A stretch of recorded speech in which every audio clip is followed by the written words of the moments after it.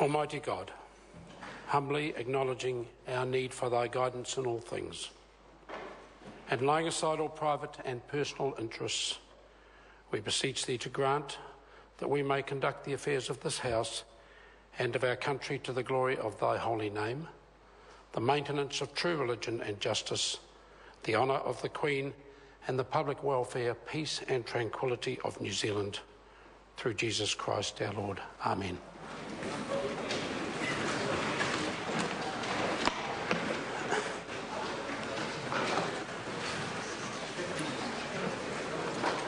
No petitions have been delivered to the clerk for presentation.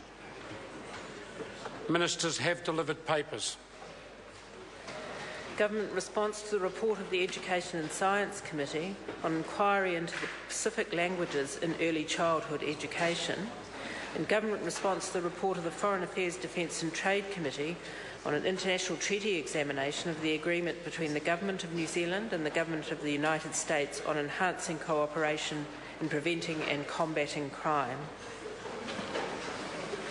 I present the report of the Controller and Auditor General, the Auditor General's Auditing Standards 2014. Those papers are published under the authority of the House. Select Committee reports have been delivered for presentation.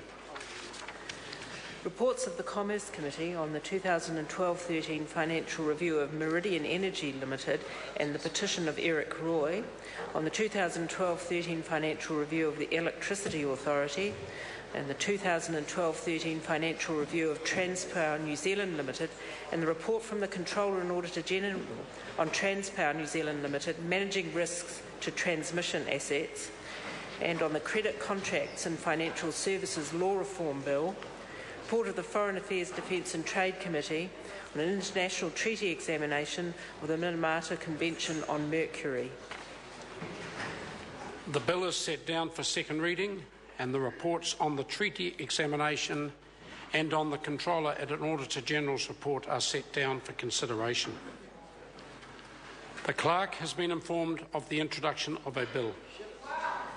Kaikoura Titai o Marukura Marine Management Bill introduction. That bill is set down for first reading. The House comes to questions for oral answer. Question number 1 in the name of the Honourable David Cunliffe. Thank you, Mr. Speaker. To the Prime Minister, does he stand